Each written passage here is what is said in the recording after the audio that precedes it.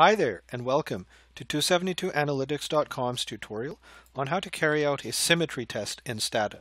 In order to do so, we're going to go ahead and load the Iran dataset that comes pre-built in Stata.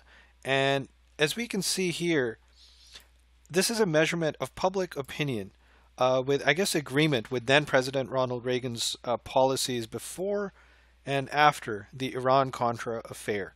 And what we'd like to know is has public opinion, has public approval of President Reagan changed in the aftermath of the Iran-Contra affair?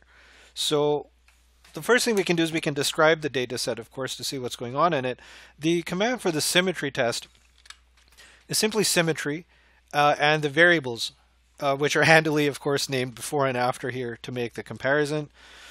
We see that this command gives us two statistics, Bowker's symmetry test, but also Stewart-Maxwell's marginal homogeneity test.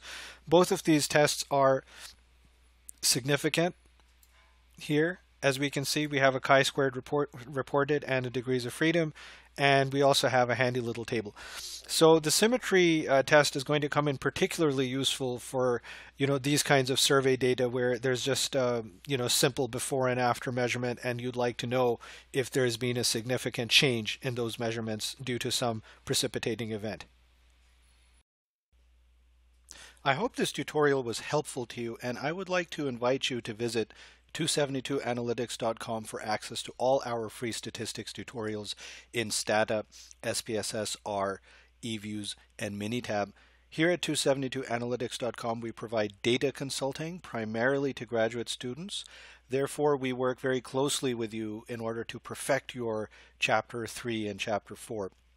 That means helping you design surveys, getting your data input, assisting you with fashioning appropriate research questions and hypotheses, getting your data, extracting them, transforming them, cleaning them, putting them through analysis, interpreting them, explaining them to you, so that at the end of the day, you know exactly what story your data tell, why they matter, what they mean, in a manner that lets you write a perfect Chapter 4, following a perfect Chapter 3, and lets you defend your dissertation or thesis with complete confidence.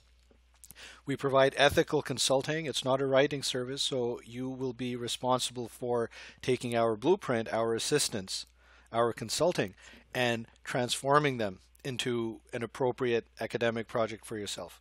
I'd also like to remind you that we provide the same services to undergraduate students who are working with quantitatively oriented assignments. Thank you so much for listening, and have a great day.